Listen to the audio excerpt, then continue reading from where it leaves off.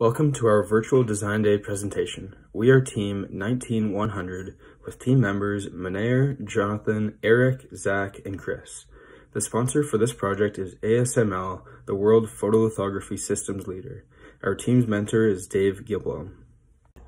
We were tasked with conducting an investigation on the birefringence levels inside the level sensor lens window in ASML's photolithography system.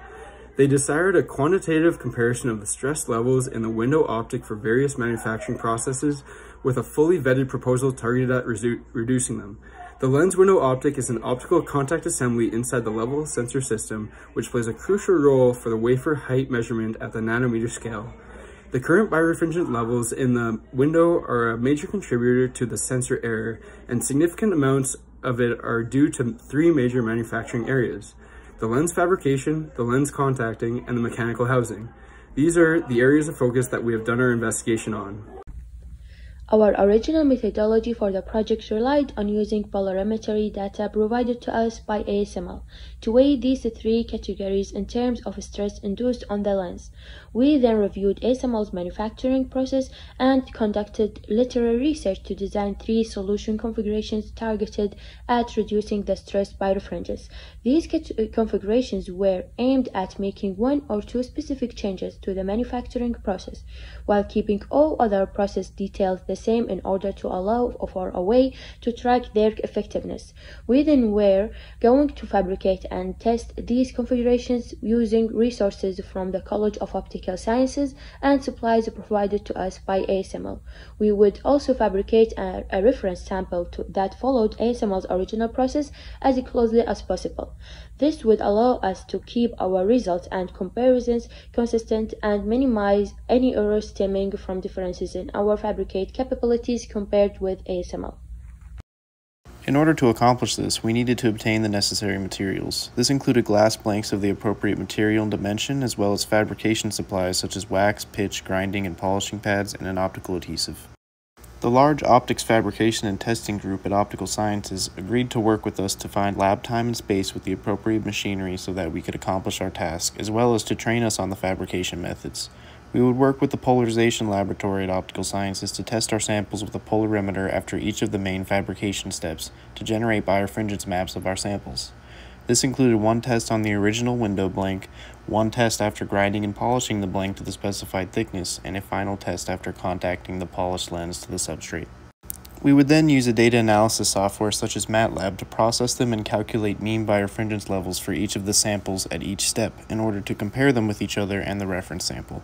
We would then be able to track down which changes to ASML's fabrication process were the most or least effective at minimizing birefringence, format our most effective design solution into a vetted proposal, and document it all into our deliverable report.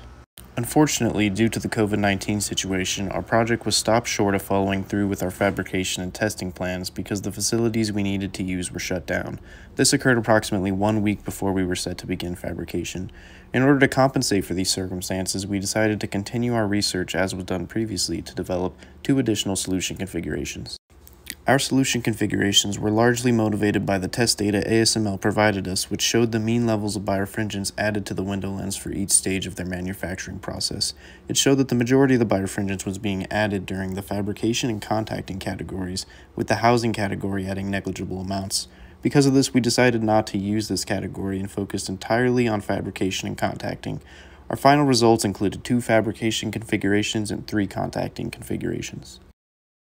Upon researching optical fabrication techniques and stress contributors, we found that the grinding and polishing process has the effect of leaving residual cracks known as subsurface damage within the glass, leading to birefringence. Typically, these cracks can be up to 3 times the grit size, so each successive abrasive stage should grind off at least 3 times the previous grit size from the material. This implies that more material to grind off leads to a higher probability of remnant subsurface damage, and larger grit sizes lead to larger remnant subsurface damage.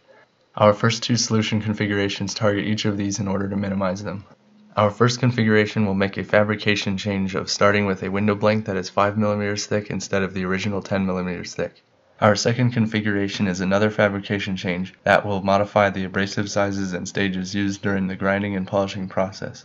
With the proposed grit stages of 40, 25, 12, and 5 microns, these are altered from ASML's to be slightly smaller in size and include an extra stage of polishing.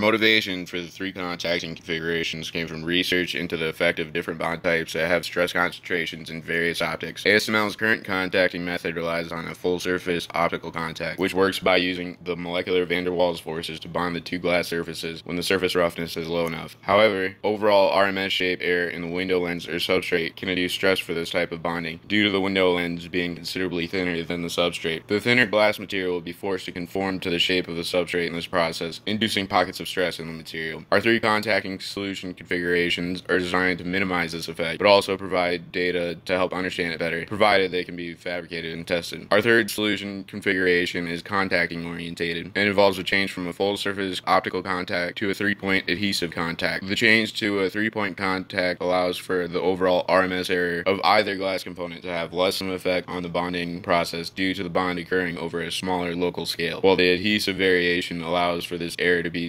absorbed further due to its elastic nature and thickness variability. It will use circular wells in the substrate material for depositing the adhesive, allowing for circular symmetric stress concentrations on the window over the contact points. These contact points are positioned such that one is above the clear aperture and one on each side, all centered and identical. Two concentric rings around each well will be etched into the substrate to help control the bond area by catching spillover adhesive. The circular bond area was maximized according to the space between the clear aperture and the edge of the substrate, with the depth of the wells and etches set to be 5 times the desired bond thickness. The bond line will be very thin at 15 microns, set by mixing glass beads into the adhesive mixture. The adhesive chosen is a UV curing optical adhesive known as Dymax OP61, which we chose due to its properties of having extremely low shrinking upon curing. Our fourth solution configuration is a variation of the third solution configuration. The purpose of it is to understand the effect of the bond thickness on the stress induced to the window. All aspects of the third solution configuration will be replicated here, except for the fact that the bond thickness will be increased from 15 microns to 30 microns. Our fifth solution configuration is also a variation of the third solution configuration. The purpose of it is to understand the effect of changing from a full surface optical bond to a 3-point optical bond. It is similar to the third solution configuration in that the placement and size of each circular bond area is the same. However, instead of wells cut inside the substrate for adhesive, they are extruded cylinders of glass, polished flat to the same smoothness quality necessary. We propose that these extrusions should be at least 0.5 millimeter thick for easier fabrication, but the fabrication details needed to accomplish this were not derived in time for the end of the project. However, the concept was still developed for the sake of being a viable option to explore in the future. Despite our project not going as we had originally planned, we were still able to research and propose solution configurations targeted at minimizing the window lens birefringence. Because our project deliverable was to provide a report summarizing all of our research, we believe we met this requirement by providing a sufficient basis for ASML or a future senior design team to pick up where we left off by fabricating and testing the designs that we had originally planned to do. The team was very fortunate to have the support of ASML and the University of Arizona Optical Sciences Department. We would like to give a special thanks to our mentors Li Rong Wang and Jim Chester and Professor Dae-Wook Kim.